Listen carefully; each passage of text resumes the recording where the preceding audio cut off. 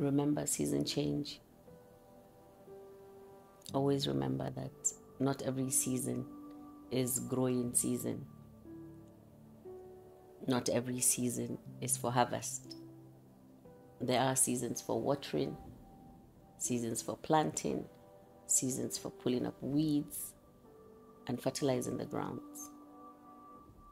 These seasons are equally important for a harvesting day.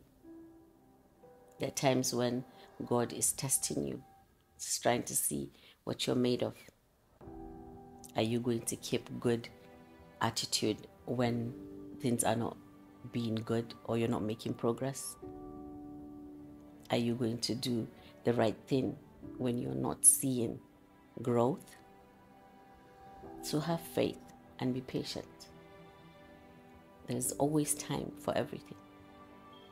Growth doesn't happen in a day. It's a collection of so much pain and good times. So whichever way, it's a lesson for us. So be patient. Thank you.